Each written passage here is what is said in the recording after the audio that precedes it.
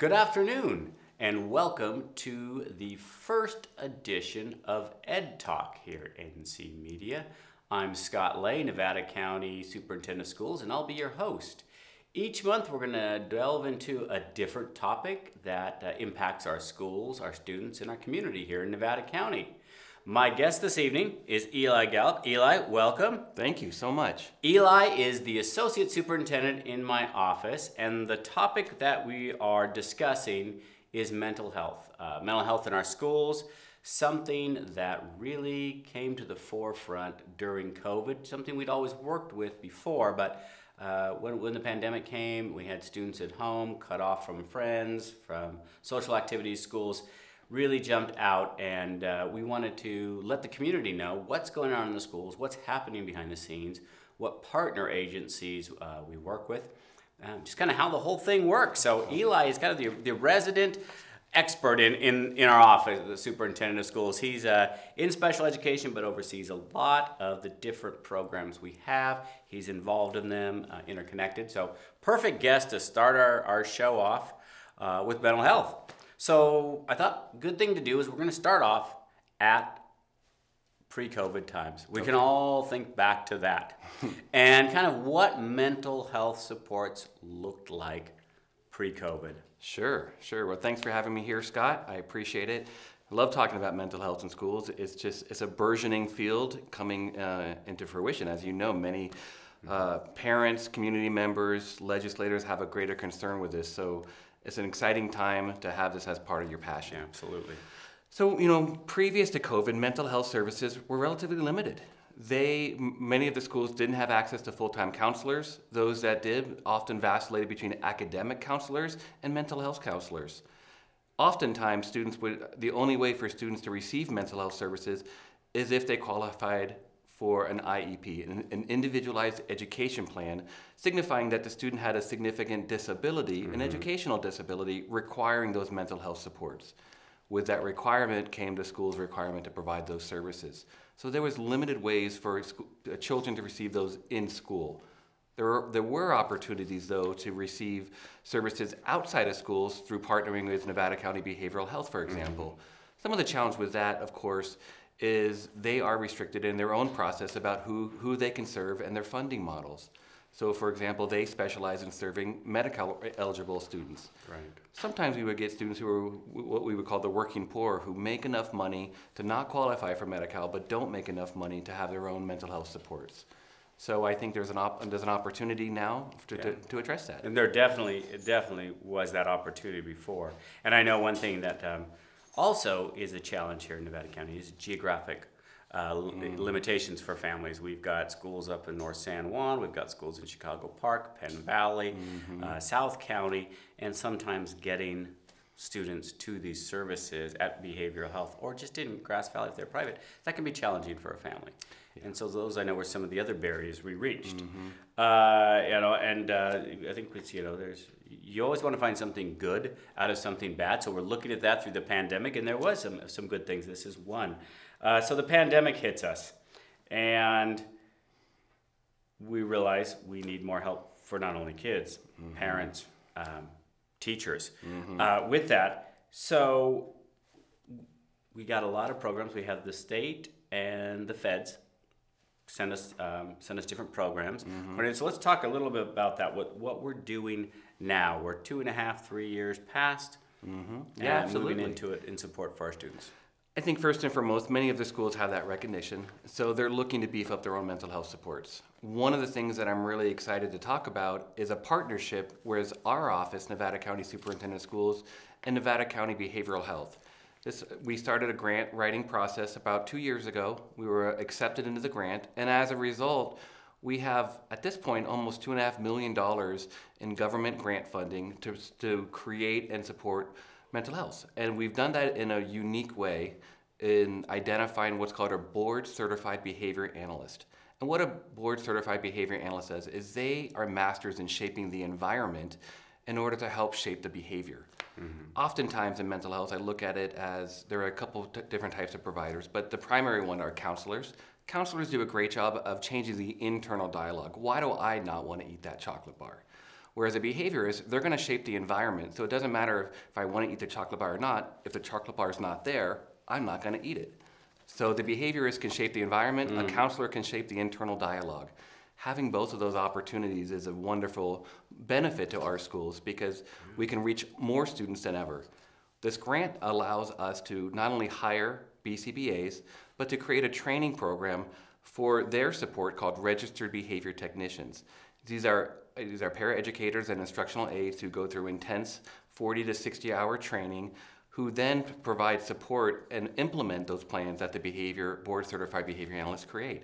It's a lot of wonderful opportunities out there. That is. And I remember when the grant first came in, and we didn't qualify in our county, but then luckily, as you mentioned, we got it. I think we're at 5 districts. Unfortunately, although it sounds probably to our viewers $2.5 million, but when you divide that up over 3 years, spread it out, it doesn't go as far as we'd like.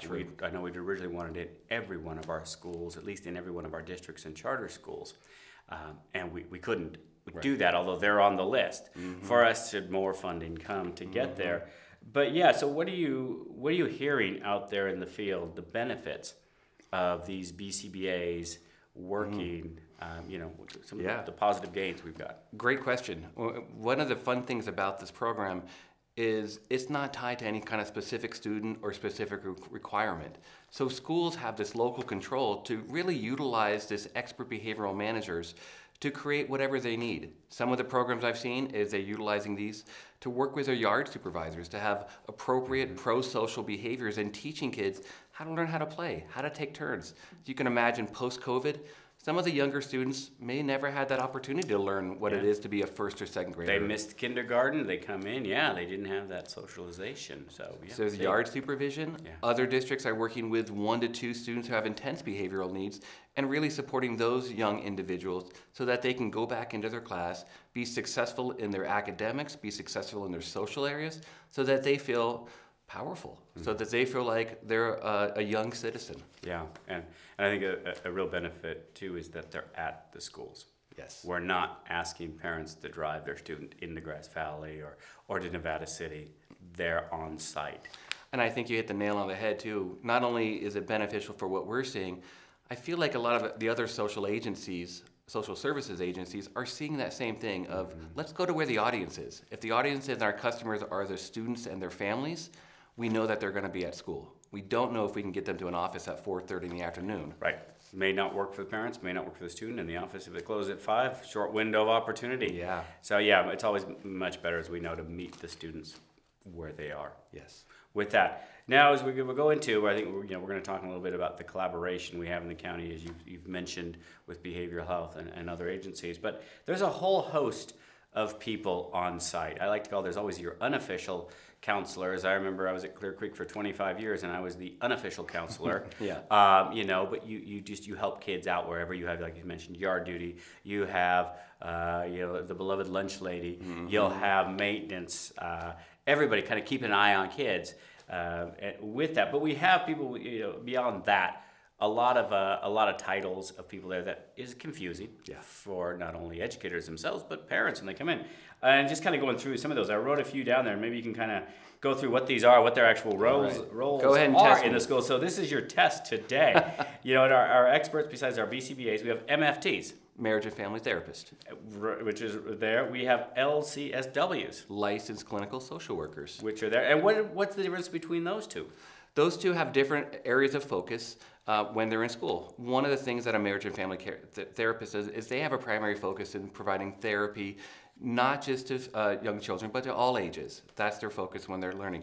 A licensed care social worker, they are also experts in not just counseling, but they know how the social agencies works. They know how to navigate between different social agencies to provide the most benefit and support to a family.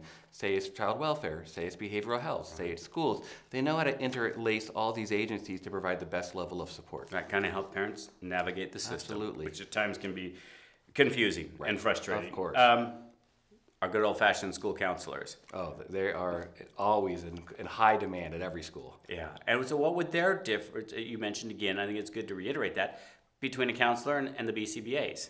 Because I thought it was really good what you came up with what one does versus the other? Yeah, thank you. One of the things that we really look to is, as a counselor, they're there to sit down and talk with that individual and get them ideally to understand their actions, the consequences of actions, and ideally to shift that consequence into something much more pro-social. Instead of trying to get your attention by punching you, Right. maybe I should learn how to ask you. Positive way. Positive role models. Rather than negative. Right. Yeah. And a board certified behavior analyst would take that same challenge and then reframe it in a different way to say, let's look at how you line up. Let's look at how far away you are. What is the best way to communicate if you're beyond arm's length, for example? Right. That makes sense. And then the last that we have that's in the school area that often gets confused with our counselors, school psychologists. Absolutely. And what's their main function within the schools? So school psychologists they have a variety of functions. One of the functions for mental health is they too are able to provide counseling services.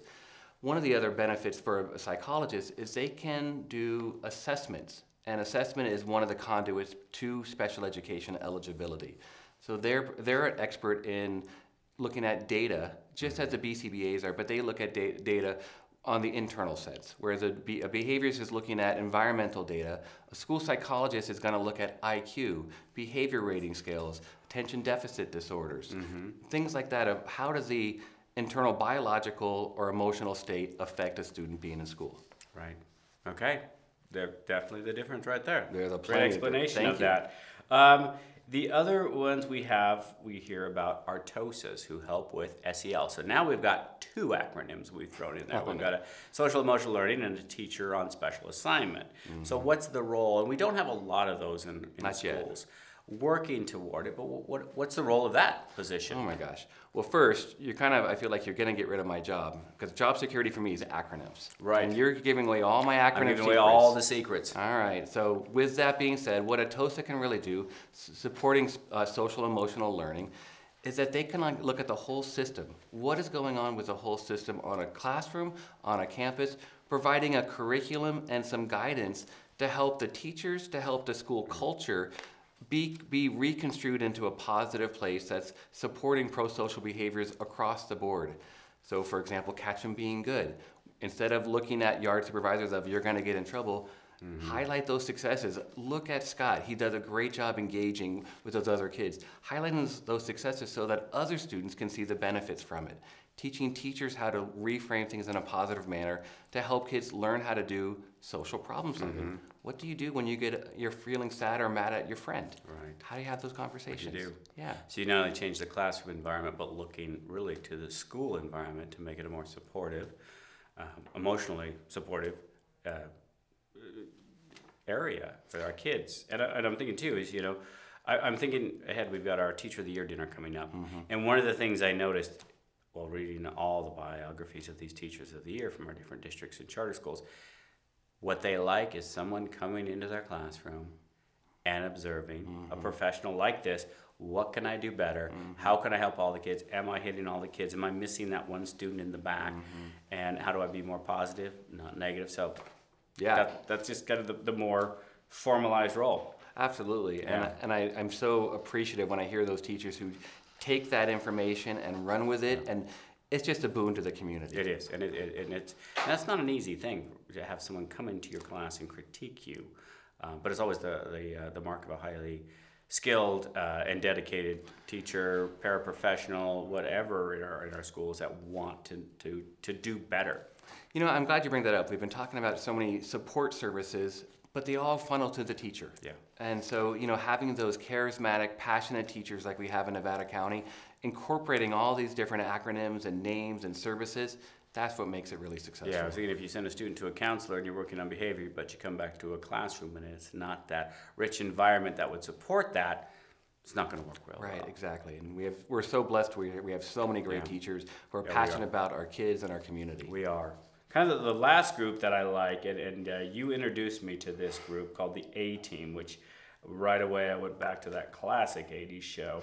Not the A-Team there, but the A-Team for what they do. Tell our audience, who the A-Team are and what they do. Sure. So the A-Team actually stands for the assessment team, and it is a collection of more than 50 mental health practitioners on our campuses. They consist of counselors, the board certified behavior analyst, school psychologist. We're also incorporating and inviting in other social service agencies, mental health, child welfare services, probation's now attending. And really the focus is to provide shared training and resources. We've been talking about a lot of these positions. Many of our schools have one of these positions available, if one. And a lonely position that can be. Exactly, and with these lonely positions comes a hard time learning new skills because you have no idea who to bounce these ideas off of, who's your colleagues to share information and resources. So as a county, what we've been able to do is pull these groups together for now going on 3 years, just prior to COVID, and it's been a great benefit. We've seen a lot more collaboration. We're developing consistencies of practice amongst our community. So if you're down at Pleasant Ridge and you move up to the North San Juan Ridge, ideally you get the same service and the students can have those same behavioral expectations so they're not starting school fresh. Right. Having these groups of people like that really creates an opportunity not just for our students, but again, those social agencies then to come in. Let's have a focus training with all the counselors all at once. Right. You can imagine the challenges of pulling 10 different school districts in, trying to create a shared professional development time. It's really tough. That'd be tough, and I like it. Common language going on for all of us. Again, those small schools, having come from a very small school, you know what it's like to be that singleton. Yeah. And this is a fantastic group. They also come together for crises, don't they? They do. In the community. Unfortunately, when that does happen, it's a great group to draw their expertise to help schools get through whatever it may be. I'm glad you bring that up because that is another benefit of them being so tight-knit. In addition to supporting their own schools, if there is a crisis, you know, a death of school for a tragic accident, a car accident or whatnot, they can come in and support the students. Many of our students feel shock and at the loss, and they don't know how to, and staff, and they don't know how to process that. Yeah. So having not just their own counselors come in, our mental health counselors, but again, that community response, behavioral health works amazing with our schools. They're quickly in there supporting our students, understanding the role of mental health, understanding how without that things can really turn downhill and people can get in a significant funk. Yeah, absolutely. And you bring great segue bringing up behavioral health.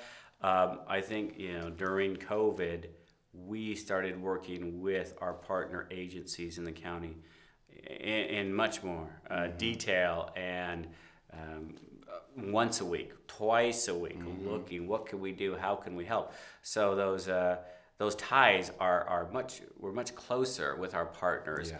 And when they call, you're not, who is this? You know exactly who it is. Hey, it's behavioral health. They want to get members of the A team to get on. Boom, we make the phone call. Yeah. It's happening. Okay, we've got an incident at, let's say, Forest Charter. They need some assistance. Immediately, it doesn't matter weekends, weekdays, whenever. Absolutely. We can make that happen with all our partnerships, which is great. And also really fits into the future of mental health services that we're providing here in the county for our students, the schools, the community. And what's interesting for our listeners is we're in the process. Most of these come in 2 to 3 year grant cycles, which we can never figure out why the government thinks that is the best. But they do.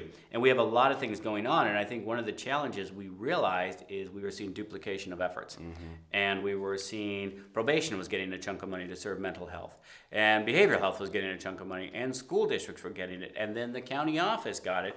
And it was really trying to pull everybody together to say, okay, no duplication of efforts. We work together. We put all this money together for our programs, and we can do some really cool stuff. And talking about that moving forward. So just mental health is in LCAPS, the Local Control Accountability Plan, which everybody, I'm sure if you're a parent, you've heard of that or you've been invited to an LCAP meeting. So how does that fit in as we move into the future?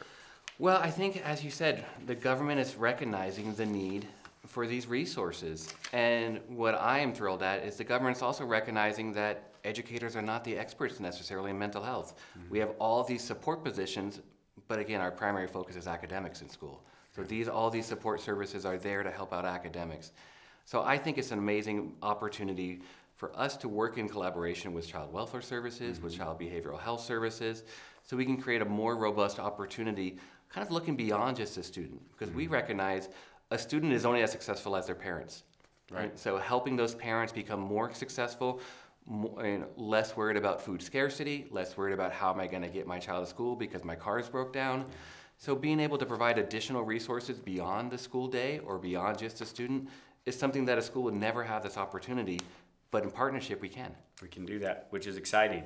And we know, as we mentioned, our Governor Newsom, he has sent programs forth. Our legislature has done so as well. Mm-hmm. The federal government has done so. So some of those, we mentioned the mental health services, student service, sorry, I always leave the second S out, ACT, MHSSA, right. Another acronym in our world.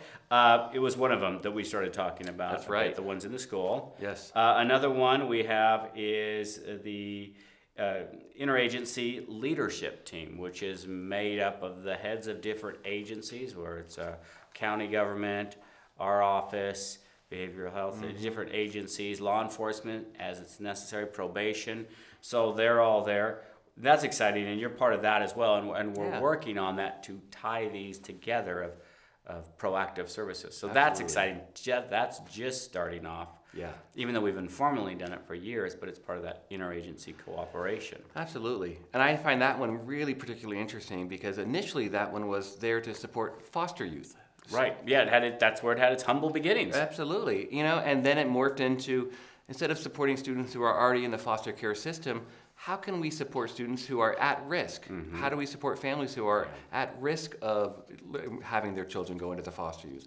So it's really broadened this perspective, which then allows us to really broaden the net of support, so to speak. Right, and we're in those kind of final planning stages with our partner agencies on continuum of care, no duplication of efforts, making sure we have everybody at the table to support the students in schools, and then rolling out our plan.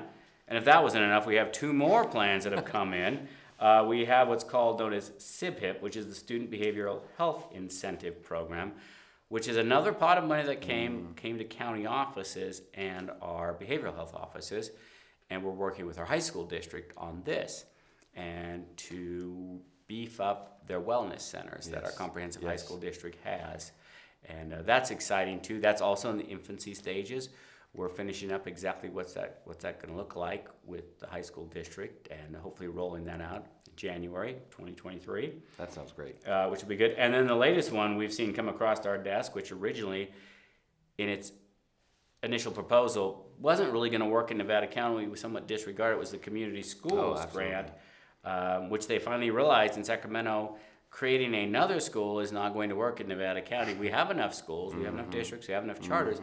Now it's allowing us to push those services, like we've talked about, out to each one of these districts. And every one of our charter schools and districts has qualified, which is exciting. Absolutely. Now our goal, as I mentioned at the beginning of the show, is wrapping all these programs so we have someone to oversee it and provide highly quality services.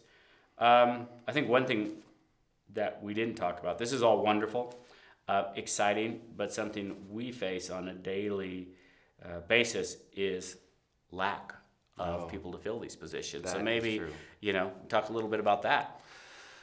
Oh, that's a hard one to talk about, because we're calling ourselves out for saying we have great plans, but we don't have great people yet to put those plans into place.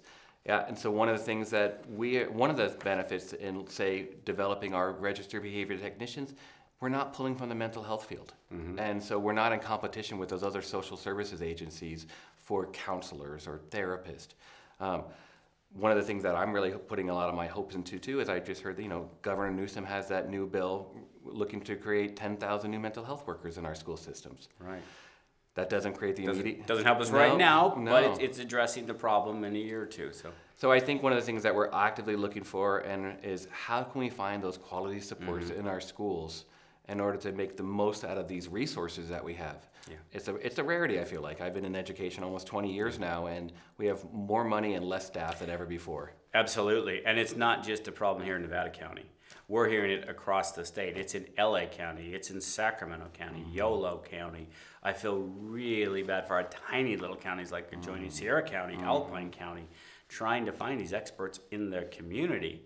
And part of it was, as you said, we've got this new money that's come in. In the past, we didn't, so kind of the pipeline shrunk of getting these people certified to work in schools. So I know one thing we're actively doing with our legislative representatives and with the governor's office is asking them for waivers to allow us a little more local control in bringing these people in and then training them. So they may not have all the acronyms after their name, but they're a quality person, they're in the field. We can train them the rest of the way to meet the needs of Nevada County or Placer County or Yolo County or Yuba. So let's work on that. So that would be great. Absolutely. One of my biggest things that I personally love to do is what's called grow your own. Yeah. You know, we find those quality people in the instructional world. We tap them on their shoulder and say, you have great potential. Yeah. And so this is yet another opportunity for us to say, you have an amazing personality, you have amazing sense and ethics. We'd like you to see you do more. To pull it all in. Yeah. Pull it all in, absolutely. One thing I was going to focus on before we close, kind of tie it all together. Yeah. Social emotional learning. I know that in some circles has got a bad rap, and I'm not sure why. What people are spinning it to be is not what it is, and it's something we have been doing in schools. Well, I've been doing education for 32 years in Nevada County, and we've been doing it in Nevada County.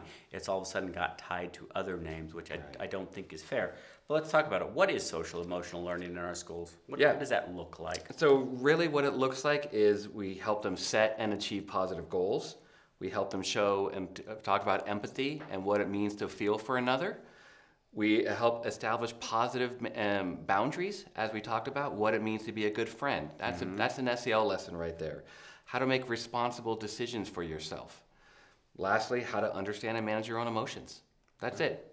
No extra, nothing else. It's really kind of having an awareness of yourself and having an awareness of how yourself relates to the world and to the environment around you. Right. That's it. That's it. That's useful for students and adults alike. And so similar, I was talking to a high school class today and a career tech ed, asking, well, what do you do? You know, and going through my job and what are important attributes? And I said, one, be nice. Yeah. Listen. Respond appropriately. Look at people in the eye. You know, just some simple, basic things that sometimes we seem to get away from that. We need to remind people of that. How do you want to be treated? Well, treat others like that. Absolutely. Be open. Be tolerant. You don't have to agree. Not asking you to do that. Not asking you to change your values, but be understanding. Be tolerant. It sounds like it almost used to be what we would call a civics lesson, and it's just been rebranded to something different. Yeah, something different for that. Well, thank you for clarifying that up and putting that down there. Now, kind of our tie-in here, pulling this all together with that. And again, it kind of goes back to our partner agencies. What overseeing, kind of, how would you put it in your own words? Of putting this all together, mental health in our schools, and kind of what you would like to see, let's say, in 5 years out down the road. What are your hopes? What do you think we're going to see? Well, first, I love when somebody gives me the magic wand. Exactly. So who doesn't love the magic wand? I'm going to take the magic wand. And so in 5 years, what I would like to see is a robust mental health support network on school, provided during school hours for those students who are in crisis, who need extra supports, to be as successful as they can in class and on the playground. Next, what I would love to see would be that we utilize our schools, where all the students are, as a resource hub for families. So we can have mental health supports, we can have health supports, we can have child welfare services supports. So if a family's struggling and needs supports or food insecurity, they can come to the school. We know that would be an effective place because that's where their students are. That's where the kids are. Yeah. Buses is there, so we don't have to worry about transportation. So I, in my perfect world, schools would become a resource hub for students and families. Yeah, I think that's great. I think that's exactly what I'd like to see coming up. And you know, again, it's Nevada County is a pretty amazing place with our agency collaboration.